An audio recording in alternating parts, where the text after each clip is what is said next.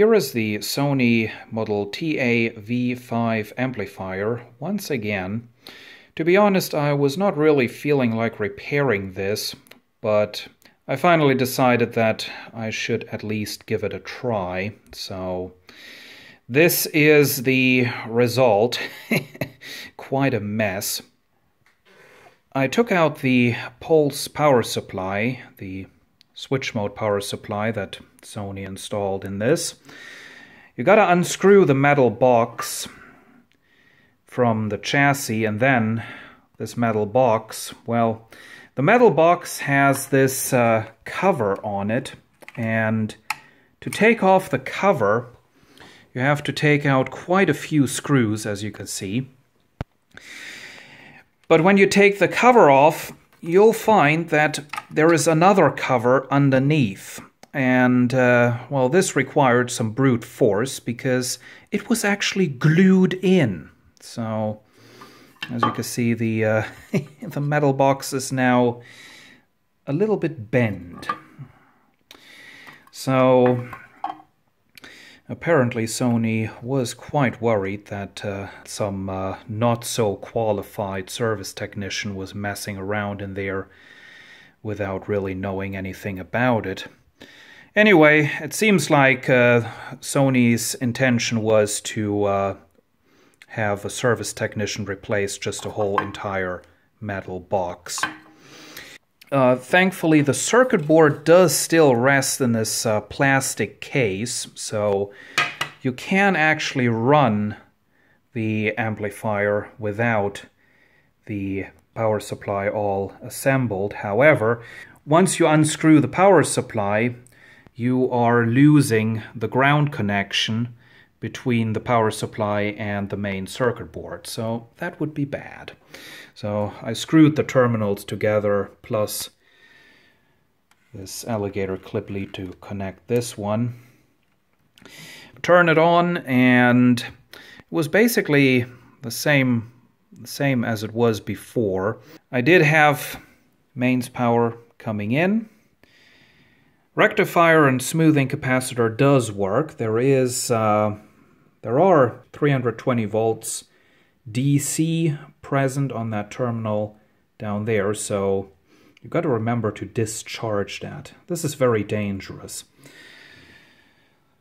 But the power supply, well, there is nothing on the blue and red, and I measured both from blue to red and from blue to ground and from red to ground.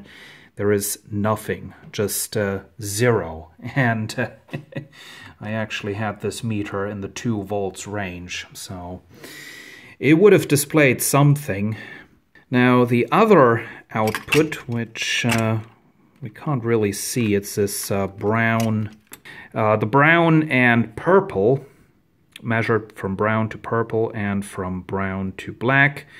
And from purple to black, there are a few millivolts present, but that's about it. And, oh God, look at that. That's nasty. Anyway, I did do some tests in this power supply. I measured, just using the diode checker, I measured the transistors, I measured the double diode packs. There are 4 of them, and it all seems fine. I also measured these, well, these are labeled as inductances. Somebody told me that those really were fusible resistors, so I did make sure to measure these, but they are fine. And I also, well, you know, these capacitors, they don't look bad. They are made by wait a minute, it's like Nichicon or something. Yeah, there you can see it, Nichicon. So they should be fine.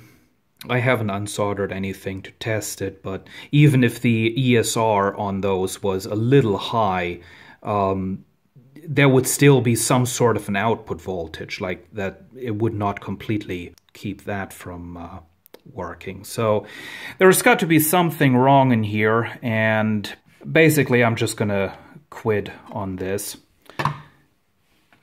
It's not a very high-end type of amplifier, and I really don't like this. This does have this push-button volume control. Unnecessary. There is actually a motorized potentiometer in there. Would have been so much better if they had just put the potentiometer on the front, because I really don't like this push-button volume control, because typically it's too slow. Well, it's either too slow or it's too fast. It's, you know, it's just never good. But I guess they had to do this in order to make this look high-tech. And then, considering all the other problems, bad capacitors here with corrosion on the circuit board and bad circuit glue on the board, and just imagine ripping this all apart to try and clean that out. Yeah, just not worth my time. One last little update.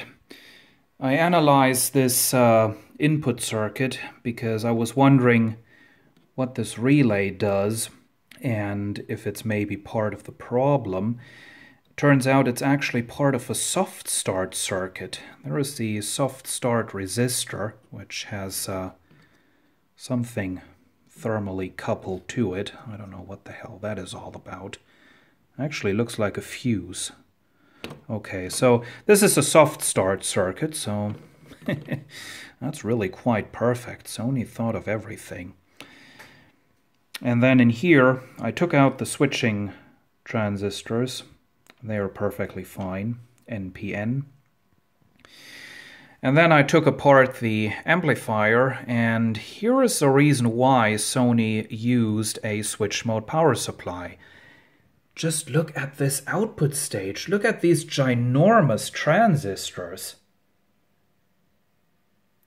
This is the kind of stuff that you normally find in a full-size hi-fi component that isn't slimline like this one. So they needed the switch mode power supply to get a lot of power into this output stage. So this, if this had worked, it would have been quite a capable little amplifier. I'm quite surprised. Anyway, that's it. Thanks for watching.